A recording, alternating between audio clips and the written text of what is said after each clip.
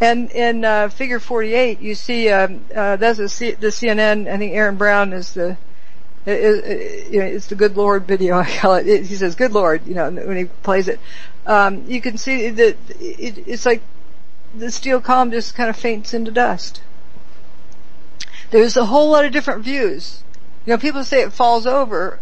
Well, if it fell over to the far direction, if you looked at a video 90 degrees to that, you should be able to see it tipping over. You don't see it tipping over. How about, 180 degrees from that? You don't see it tipping over. 270 degrees from that, you don't see it tipping over. There's video of it all around.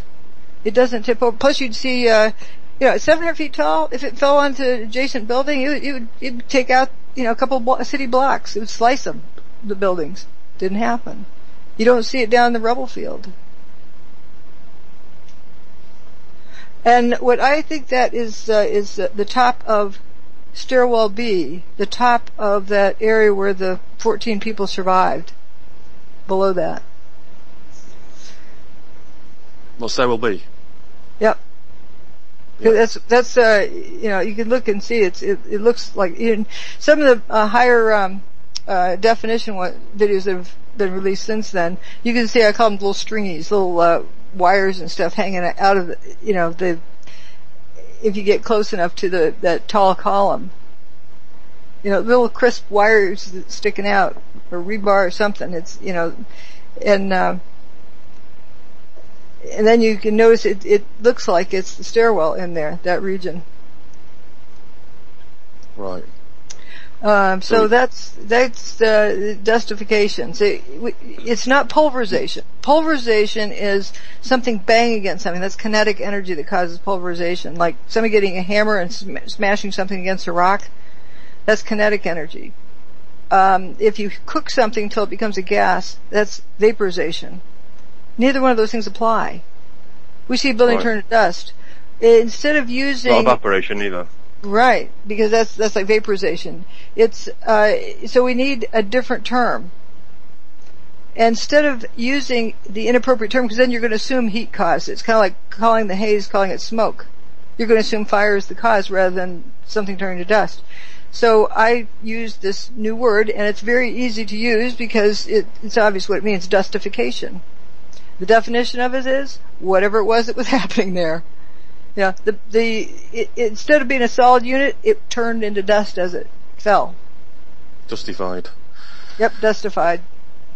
It needs to be added to the dictionary because we haven't seen this before. It's a new phenomenon, so it needs a new word to describe it. Yep, so there's no rubble, and you can visually see it turn to dust. Yep, and a lot of folks, to try to, answer the detractors who say, oh, she's using, idiot terms, or, oh, she's trying to dumb it down for you. No, that is not the case. This is the most scientific way of describing it. You can call it characteristic 297-3A. That's hard to remember. Instead, I call it dustification. That word isn't in the dictionary, so it can't be confused with anything else. And I think we know the meaning of it from the root of the word, dust. So dustification is, a good placeholder in case we do find something that's already been defined. But it's whatever it is that's going on here. We're calling it dustification. And I don't think we've seen that before. No. But that is a very important lesson. It's instead of making an assumed problem, we're not going to solve an assumed problem, an imaginary problem. We're going to solve the real thing. So we're just going to call it this term for convenience, so we can break the habit of calling it something that's inappropriate, like pulverization or vaporization or evaporation. Because if we don't know that's what the correct term is, or aerosolization, that's a specific process. We don't know that's what the process is. But we can be correct, absolutely scientifically correct, if we call it dustification, as long as we define that term. Right. So, shall we look at the bathtub then? Because that didn't break either. Yeah, well, the section right below there is lather. That's just my term for the opaque dustification. And like what Building 7 was doing all afternoon, you had this opaque, wall of stuff coming out of it. I call that lather. It's just opaque. It's not wispy. And somebody, I don't know if you asked or somebody else asked about Tower 1 and 2 did the same kind of thing. Figure 50. Yeah, figure 50 shows Tower 1 lathering up. One face. But it just did it for very briefly. Yeah, I pasted that into chat room. Figure 50. Figure 50. Ah. You see, that's the North Tower. And you can tell it's the North Tower because it's got that TV antenna poking up out of the middle. That identifies. That's not an image you don't often see. You don't often see many truth Oh, why don't people. they? Yeah. Guess why? You can't say that's fire. An image. No, you can't. Yeah, well, if there were fires on a few floors, it's not going to do that on the entire side of the building. Right. Yeah, sure, we have this, some process that's black, some process that's the lighter color. Fine.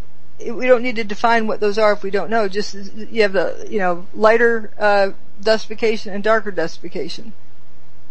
Because that describes what we see in the picture. And that was right after Tower 2 went poof, and the dust cloud was kind of rolling out. And folks could say, well, that was the dust cloud from Tower 2. Well, Tower 2 is only a few feet away. How did it get uniformly up the side of Tower 1 to cover the whole face? That means that that's proof that Tower 2 had to turn to dust in order to have done that. If that's what somebody's gonna state. Yeah. So, not knowing exactly what's going on here, you can, either it's emanating from Tower 1 or it rolled up the side, but if it rolled up the side, that dark stuff at the top would be punched up further. Yeah. If you had a big updraft. So it captures something happening. Building 7 doesn't support that because Building 7's got nothing lathering up against it. It's on its own and it's doing exactly the same thing here. So you could say, Building 2 fell down and it lathered up against the side of Building 1, but then what fell down and lathered up side of Building 7? 7 started lathering up before Tower 1 went poof. So if someone wants to say it's the debris from Tower 1, look at figure 51. I call it the shower scene. They're lathering up together. Building 7 and Tower 1. Okay, yep. That was when Building 7 started lathering up. And maybe it's a good time to mention it. It wasn't just two buildings that were destroyed that day. It wasn't just 3 buildings that were destroyed that day. It wasn't just 4 buildings that were destroyed that day. It wasn't just 5. It wasn't just 6. All 7 buildings with the WTC prefix were destroyed that day. 4 of which were towers. And I define a tower as something taller than it is wide. So there are 4 towers. Not 3, there are 4 towers. There's a 22-story building 3, which is this little skinny bent building. It was between Tower 1 and 2 and parallel to the bathtub wall. Well, we can look at that later, but it was 7 buildings. 7. Okay, what would you like to talk about next? See, at the top of each section, there's a little tiny link that says index. It'll take you back up to the index. I asked you what evidence there was that suggested that the buildings didn't slam to the ground, and you gave me 3 examples. And you said breaking the bathtub were one of them. We haven't even done that yet. So, okay, I really want to. Let's go to G. Bathtub. Now, I don't have a seismic chart in this one, but there's ones elsewhere. I think you played some already last week. But go to you can jump up to the top by hitting the little link at the top of each section, and then click on the button next to G. And we're going to talk about seismic impact. Okay. And we have this, this bathtub wall. You think of it as really a dike. And they brought in, trucked in dirt and filled it in. Now, what you see in figure 35, some of the figures have duplicate numbers. I haven't changed it because I refer to them, and I don't want to get out of sync with the recording. But what you see in the distance is World Financial Center buildings. 2 and 3 that were right across the street from from Tower 1, and you're looking at the footprint of Tower 1. See that kind of puddle on top of some shiny concrete there, or what looks like shiny concrete? That's the very bottom of the bathtub, right at the very base of all of Tower 1. Now look in the distance. There's no underground there of Tower 1. There's nothing further. There's nothing further down. We're at the very bottom.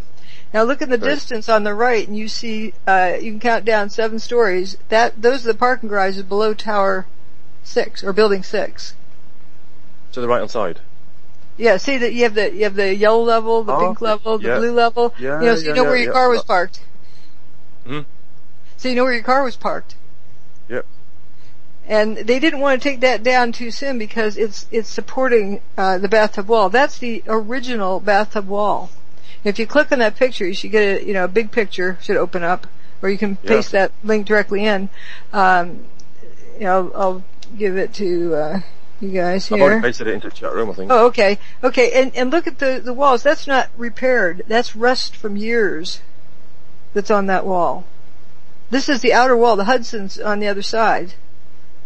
And there's actually another wall they built further down because they wanted to build the World Financial Center there later. But when they were building the towers, the Hudson was right on the other side of that wall. Right. And this is not ruptured. This is not repaired. This is just as it was. It's got scratches on it and dings in it and whatnot. It's got, problems happen elsewhere, but it kept the Hudson out. It didn't crash in. And here it's unsupported, which is even more dangerous. But where the parking garage is, it does support that. Now, you have the PATH train. That's the Port Authority Trans-Hudson. It's like a subway that goes under the Hudson River from the New Jersey side up into the bathtub. Turns around, goes back out. What you're looking at in this bathtub picture, right where the parking garage is, see where those holes are? Just below those holes and in the parking garage, that's where the subway goes out. And those are access ports to do something to the tunnel for the subway. But would you believe that the tunnel didn't get destroyed? They were worried about it because they had water down there, but with all the open, underground of the World Trade Center with all the fire hoses on, water had to drain somewhere. Once they pumped it out, it stayed dry. It did not rupture.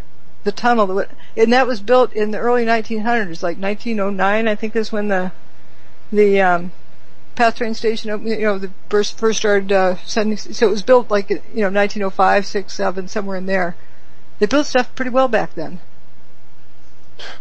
You can have, a building going bam down on top of it and it doesn't, you take this hose kind of running under the Hudson River, you shake it, it's gonna wiggle, it's gonna, crack.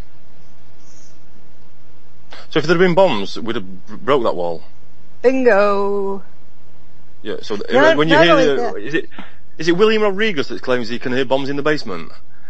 Yeah, we're not going to go into talking about what somebody else thought they heard or whatever. We're looking at what we can observe, ourselves. We're not, depending on what. I'm just going to say that if we're using that as a witness evidence, what he heard weren't bombs, because if he had heard bombs, we'd have broke the wall. We're just going to talk about what we see. Okay, on figure 36.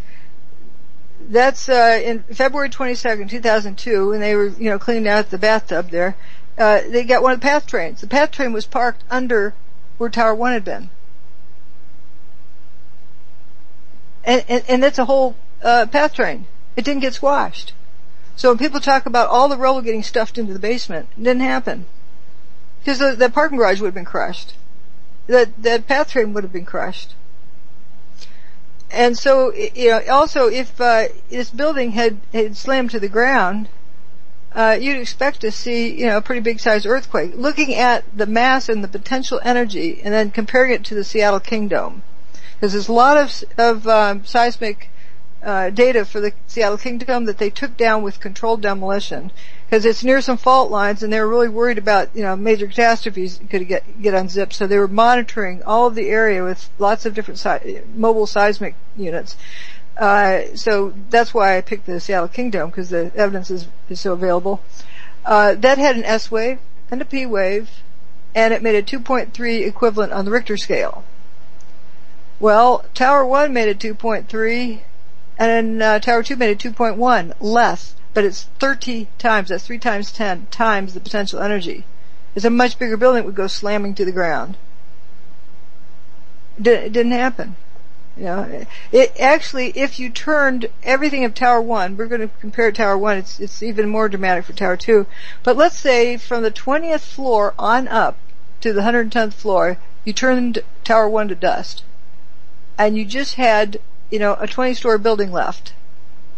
That's not even extra robust, but just, 20 divided by 110, that proportion, just as though the weight was evenly distributed, but it's more heavy at the bottom. But we'll say it's evenly distributed. If you just have that 20-story building left at that footprint and drop it to the ground, I would expect it to make like a 2.3 on the Richter scale. So what about the other 90 stories?